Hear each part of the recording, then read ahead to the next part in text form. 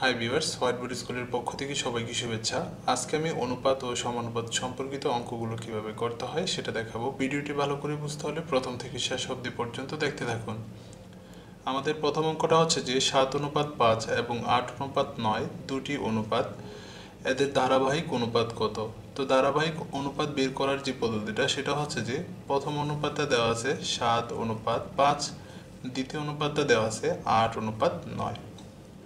তো যখন এতে ধারাবাহিক অনুপাত বের করব তখন এই প্রথম অনুপাতটাকে দ্বিতীয় অনুপাতের প্রথমটা দ্বারা গুণ করব, অর্থাৎ 7 × 8 অনুপাত 5 × 8।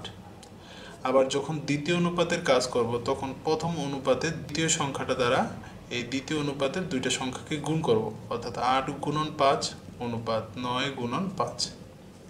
তো এখানে হয় 7 × 8 = 56 অনুপাত 5 × 8 = 40, 5 × 8 = 40 এবং 5 × 9 = 45।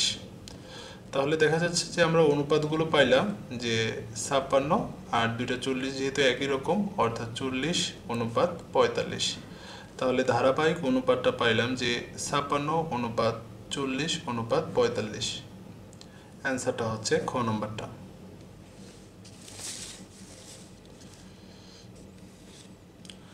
আমাদের পরবর্তী অঙ্কটাতে দেওয়া আছে যে a অনুপাত b সমান 4:5, b অনুপাত c সমান 7:9 হলে a অনুপাত b অনুপাত c এর মান কত।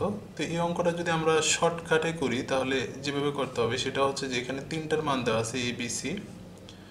তো প্রথম a এবং b এর মান দেওয়া আছে, a এর মান দেওয়া আছে 4 এবং b এর মান দেওয়া আছে 5।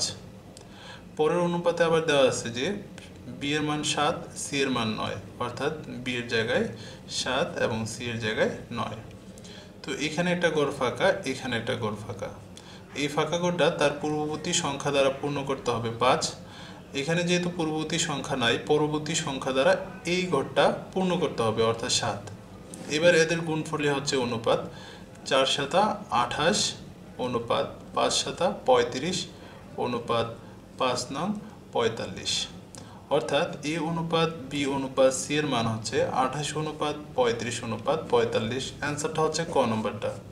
তো সেমভাবে যদি আরেকটা অঙ্ক সমাধান করি, এখানে দেওয়া আছে যে ক অনুপাত খ সমান 4:7, খ অনুপাত গ সমান 10:7 হলে ক অনুপাত খ অনুপাত গ এর মান কত। তো সেমভাবে যদি আমরা পূর্বেরটার ন্যায় সমাধান করি, এখানে ক এবং খ এর মান দেওয়া আছে 4 এবং 7, খ এবং গ এর মান দেওয়া আছে 10 এবং 7। তো এই একটা ঘর খালি, এই একটা ঘর খালি। এই ফাঁকা ঘরটা তার পূর্ববর্তী সংখ্যা 7 দ্বারা পূর্ণ করতে হবে, এটা তার পরবর্তী সংখ্যা দ্বারা পূর্ণ করতে হবে।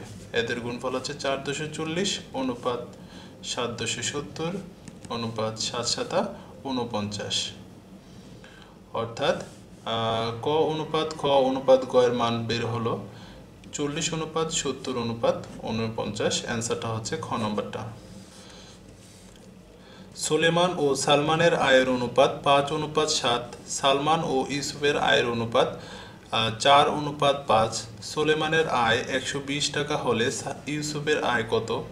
তো এখানে সুলেমান ও সালমানের আয় দেওয়া আছে, আয়ের অনুপাত দেওয়া আছে 5:7 এবং সালমান ও ইউসুফের আয়ের অনুপাত দেওয়া আছে 4:5। তো প্রথমে এদের ধারাবাহিক অনুপাতটা বের করতে হবে শর্টকাটে করতে হলে। তো আমরা যদি পূর্বেরটা ন্যায় করি, এখানে সুলেমান 3 জন দেওয়া আছে, সুলেমান, সালমান এবং ইউসুফ। তো সুলেমান প্রথমটাতে দেওয়া আছে সুলেমান এবং সালমানের অনুপাত 5:7, আর দ্বিতীয় অনুপাতে দেওয়া আছে সালমান এবং ইউসুফের অনুপাত, অর্থাৎ সালমান হচ্ছে এখানে 4:5, অর্থাৎ সালমানের নিচে 4, ইউসুফ হচ্ছে 5। এই একটা ঘর ফাঁকা, এই একটা ঘর ফাঁকা। এই ফাঁকা ঘরটা তার পূর্ববর্তী সংখ্যা দ্বারা পূর্ণ করতে হবে 7, এই ফাঁকা ঘরটা তার পরবর্তী সংখ্যা দ্বারা পূর্ণ করতে হবে 4। তাহলে এদের অনুপাতগুলো বের হলো যে 4 × 5 = 20 অনুপাত 4 × 7 = 28 অনুপাত 5 × 7 = 35। তো এবার ইউসুফের আয়ের অনুপাত বের করতে বলছে, আর এখানে দেওয়া আছে যে সুলেমানের আয় দেওয়া আছে 120 টাকা। তাহলে এই সুলেমানের আয়ের অনুপাত দ্বারা সুলেমানের আয়টাকে ভাগ করতে হবে, অর্থাৎ 20 দ্বারা 120কে ভাগ করলে এখানে হয় 6। তো 6 দ্বারা যদি আমরা ইউসুফের আয়ের অনুপাতটাকে গুণ করি তাহলে ইউসুফের আয় পাবো, অর্থাৎ 6 দ্বারা 35কে গুণ করলে 210, অর্থাৎ ইউসুফের আয়ের পরিমাণ হচ্ছে 210 টাকা। আর যদি আমাদের সালমানের আয় বের করতে বলতো তাহলে এখানে 28-এর সাথে 6 গুণ করলে সালমানের আয় পেতাম। তো সেমভাবে যদি আমরা আরেকটা অঙ্ক সমাধান করি, এখানে দেওয়া আছে যে পনির ও তপনের আয়ের অনুপাত 4:3, তপন ও রবিনের আয়ের অনুপাত 5:4, পনিরের আয় 120 টাকা হলে রবিনের আয় কত?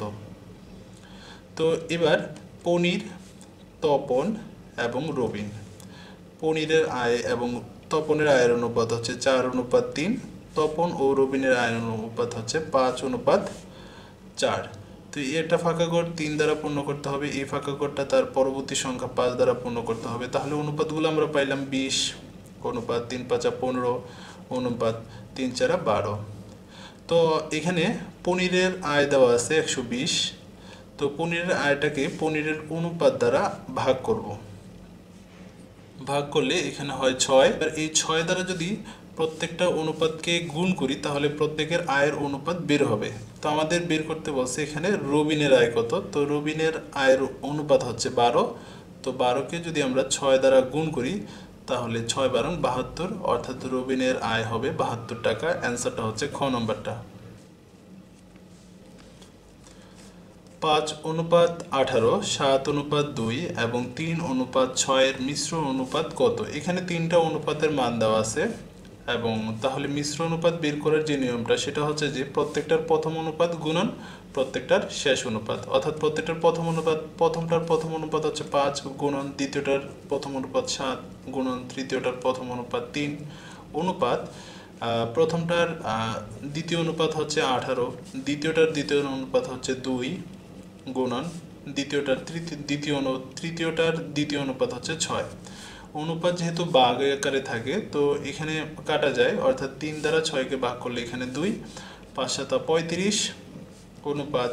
এটা যদি আমরা গুণ করি তাহলে এখানে বের হয় 18 দুগুণে 36, 36 দুগুণা 72, অর্থাৎ 35:72। তাহলে মিশ্র অনুপাত বের হলো 35:72। অ্যান্সারটা হচ্ছে এখানে গ নম্বরটা। 3 জনের মধ্যে 20 মিটার কাপড় 5:3:2 অনুপাতে ভাগ করলে প্রত্যেকের কাপড়ের পরিমাণ কত? তো এখানে 3 জনের, প্রথম জনের অনুপাত 5, দ্বিতীয় জনের অনুপাত 3, তৃতীয় জনের অনুপাত 2, তো প্রত্যেকের অনুপাতের যোগফল এগুলোর হচ্ছে 10। এবার আমরা প্রথম জন কত মিটার পেল সেটা বের করব। প্রথম জনে পেল, তো বের করার যে পদ্ধতিটা, মোট পরিমাণ অর্থাৎ মোট পরিমাণকে তার অনুপাত দ্বারা গুণ করতে হবে, অর্থাৎ তার অনুপাত হচ্ছে 5। এই গুণফলটাকে অনুপাতের যোগফল দ্বারা ভাগ করতে হবে। 10 দ্বারা ভাগ করলে এখানে হচ্ছে 2, 5 দুগুণে 10, অর্থাৎ প্রথম জনে পায় 10 মিটার। এবার দ্বিতীয় জন কত মিটার পায় সেটা দেখব, অর্থাৎ মোট পরিমাণ হচ্ছে 20 গুণন দ্বিতীয়টার অনুপাত হচ্ছে 3 ভাগ অনুপাতের যোগফল, এখানে হচ্ছে 2, 3 দুগুণে 6 মিটার। তৃতীয় জন পাবে এখানে যে মোট পরিমাণ হচ্ছে 20 মিটার কাপড়, তৃতীয় জনের অনুপাত হচ্ছে 2, 10 দ্বারা ভাগ করলে এখানে হচ্ছে 2, 2 দুগুণে 4, অর্থাৎ প্রথম জন পাবে 10 মিটার কাপড়, দ্বিতীয় জন পাবে 6 মিটার কাপড়, তৃতীয় জন পাবে 4 মিটার কাপড়। অ্যান্সারটা হচ্ছে ক নম্বরটা। তো সেমভাবে যদি আরেকটা অঙ্ক সমাধান করি, এখানে দেওয়া আছে যে কবির সাহেবের 3 পুত্রের বয়স যথাক্রমে 5 বছর, 7 বছর, 9 বছর।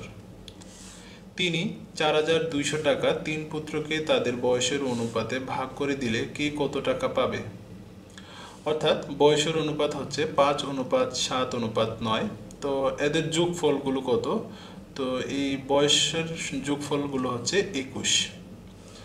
তো প্রথম পুত্র পাবে হচ্ছে মোট টাকার পরিমাণ হচ্ছে 4200 টাকা গুণন প্রথম পুত্রের বয়স হচ্ছে, যেহেতু বয়স অনুপাতে ভাগ করে দেয় তো প্রথম পুত্রের বয়স হচ্ছে 5, সেই গুণফলটাকে মোট বয়স দ্বারা ভাগ করতে হবে, অর্থাৎ 21 দ্বারা এটাকে ভাগ করলে 200 দ্বারা 5কে গুণ করলে 1000, অর্থাৎ প্রথম পুত্র পাবে 1000 টাকা, দ্বিতীয় পুত্র পাবে সেমভাবে 42কে দ্বিতীয় পুত্রের বয়স হচ্ছে 7 বছর, 7 দ্বারা গুণ করব, মোট বয়সের যোগফল দ্বারা ভাগ করব, 200, 200 দ্বারা 7 রে গুণ করলে এখানে হচ্ছে 1400, অর্থাৎ 1400।